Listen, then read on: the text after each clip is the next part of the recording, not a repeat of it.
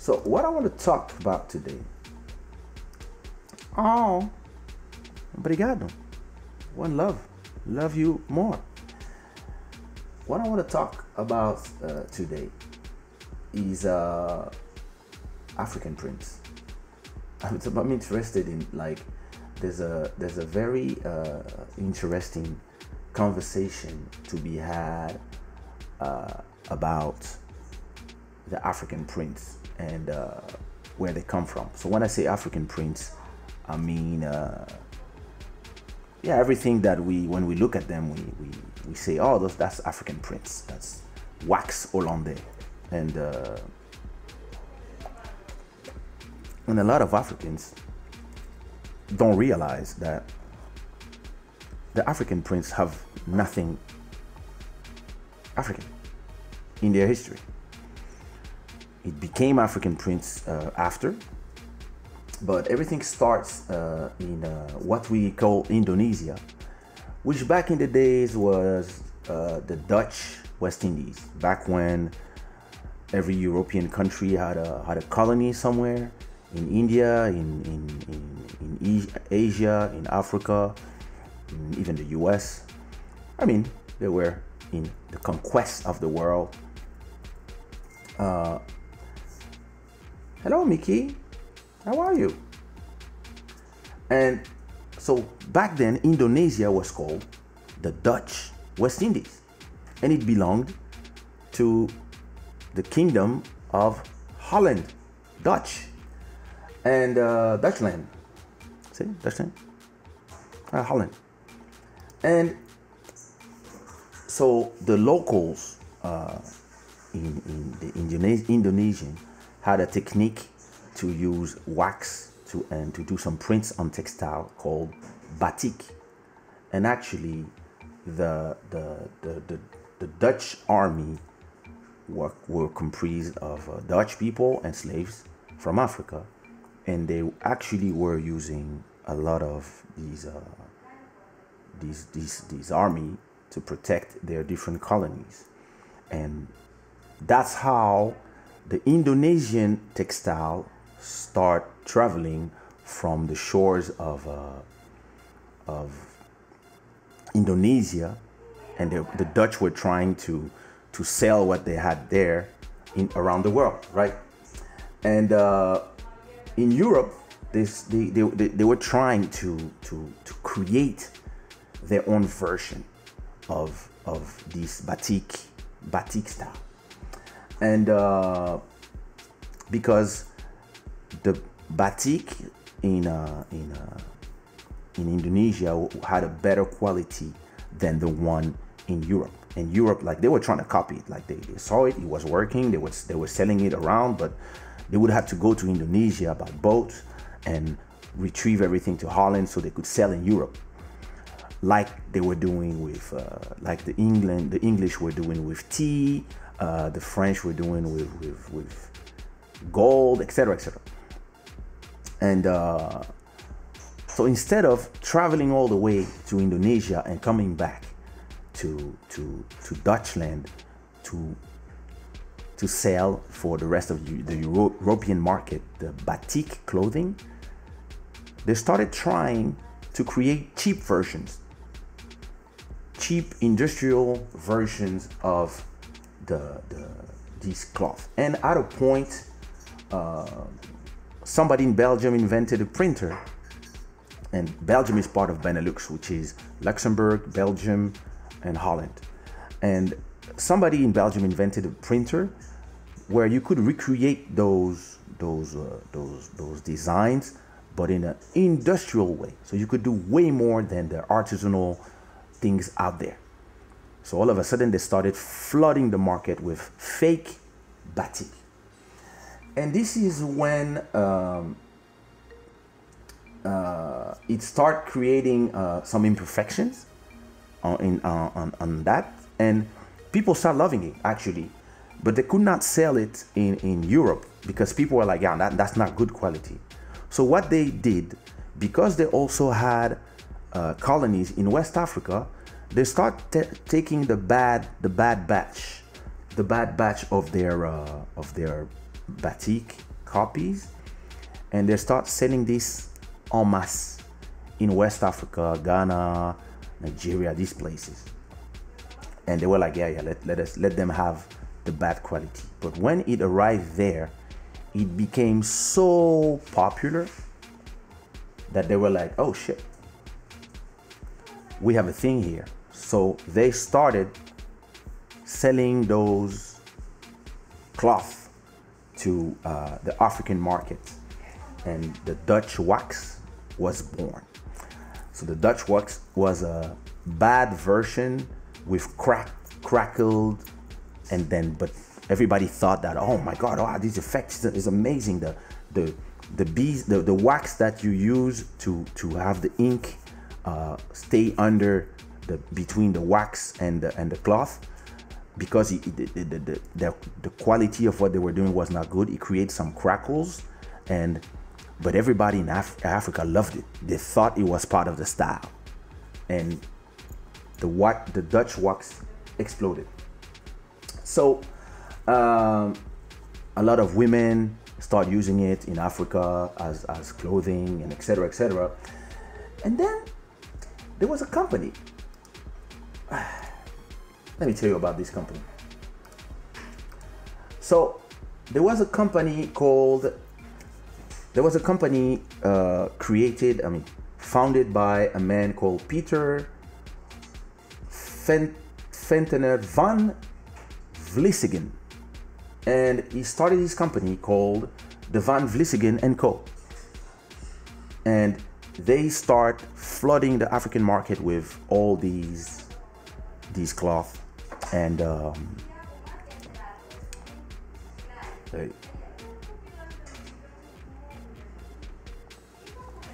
they start flooding the African market with they really develop a technique, and they start creating in-house patterns of copies of batik and stuff, and they start flooding the African market with in West Africa and also Central Africa with the Vlissingen and Co.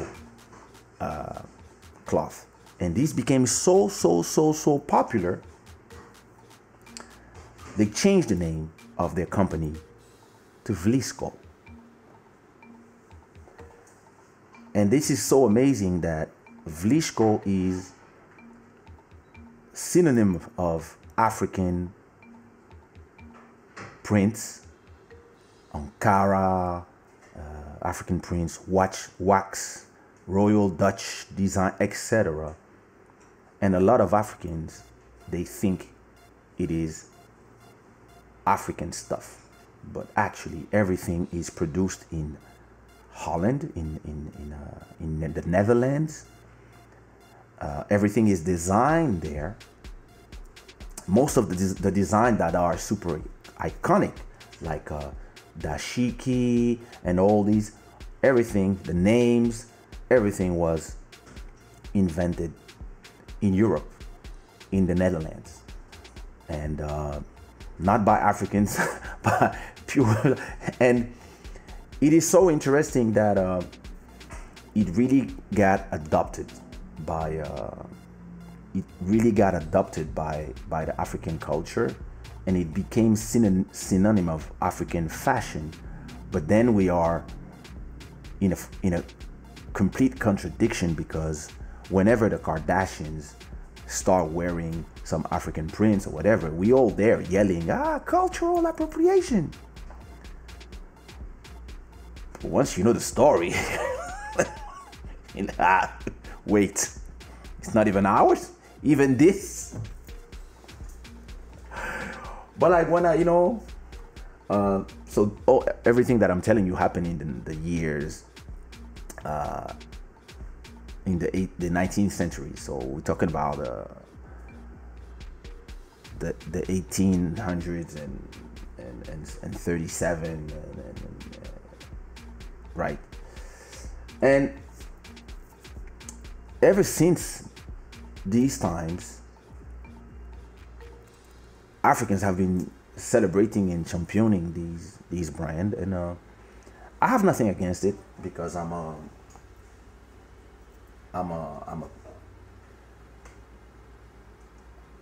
like I'm a champion of blending cultures and yeah, I'm a champion of blending cultures and myself. I'm one of the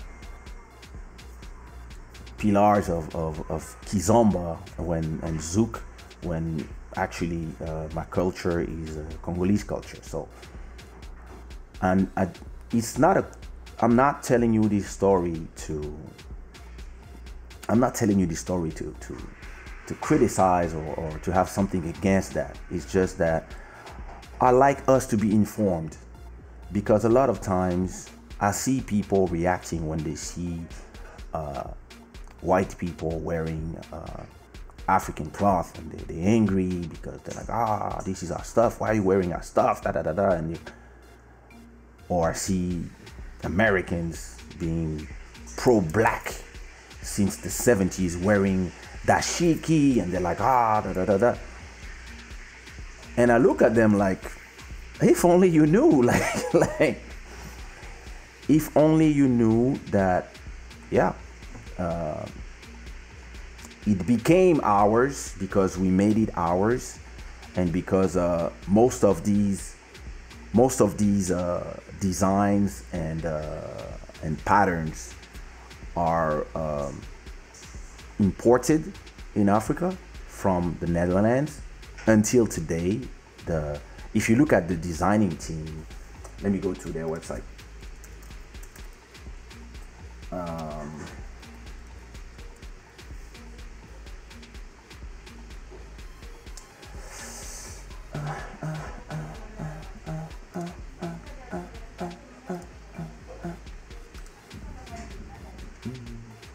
About Vlishko. Let's see. Hey, welcome Jean-Philippe. Welcome. New subscribers. Go subscribe on YouTube. People on Facebook, you have to subscribe on YouTube. It's important. So, that's very interesting because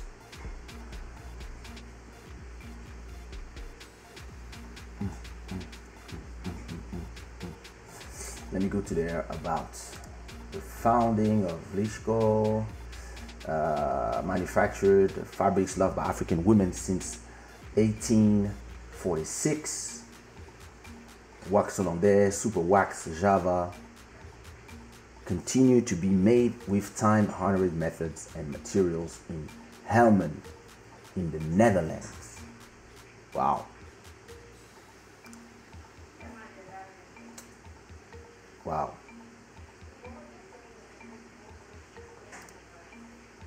That's crazy. So I know there's a place when you can see the designers, but I don't remember where it is. Careers, wait. Sell news about Vlishko.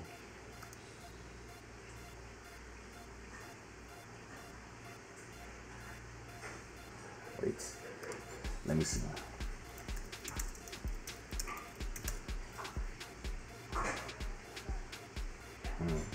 It's not here. There was a thing that I saw. I was like, wow. Wait, dashiki inventor. Let me see.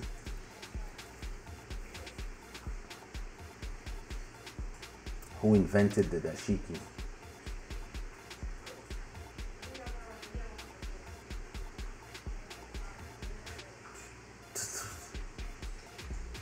Where did the dashiki come from?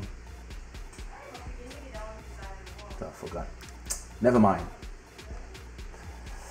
Anyway, just to tell you that it's a cute story to remind you of how actually in this world I don't think that African prints all of a sudden should not be called African prints, even if it's actually false. But I mean there are some original African prints like Kente and the South African ones and the companies that came afterwards in Ghana, but a lot of them have been the one. There were two companies in Ghana and in Ivory Coast that also started designing. I'm sorry, I forgot the names. They started also designing wax, and they started having their own factories in Africa, and it was African-made textile. But after a point, they start struggling, and they both of them got bought by Vlisco too. So it's not a multinational company, and I mean they don't hide the fact that it is a Dutch company, because the wax Hollandaise super wax Dutch is there. It's in the name, and it's actually a synonym of quality for us. But it's just that a lot of people, and even myself, before 2 or 3 years ago, I had no idea actually that we were talking about our whole textile imagery. Everything is created and invented in Europe, in Dutchland. So it is very interesting, and a lot of and this is a story about a lot of different, either a lot of things that we believe are from somewhere, most of the times are from somewhere else. And if you think about all these designs, and if you look in Google for batik, you will realize that, yeah, everything has been stolen from actually Indonesia. So it's not Dutch, it's Indonesia fabric that traveled around the world. And it's the same thing for music. It's the same thing for zouk. It's the same thing for kizomba. It's the same thing for reggaeton. Reggaeton is not a Puerto Rican genre. It's just Spanish dancehall. Everything comes from a song called Dembow from Shaba Ranks. But that's gonna be for another episode, where I will have another story to tell to enlighten some minds. But it's the same thing. Did kizomba come from Angola? Just the name. That music traveled from all around the world. Before we say kizomba for everything, you have compa, you have cadence, you have meringue, you have zouk, you have a lot of different genres that, with the time, with the name, with the traveling of the people, with the internet, people sometimes they just don't know the history of things, and it's super interesting. So at least now you know. Next time you see a Dutch woman wearing African prints, don't come and say, "Oh, that's our stuff."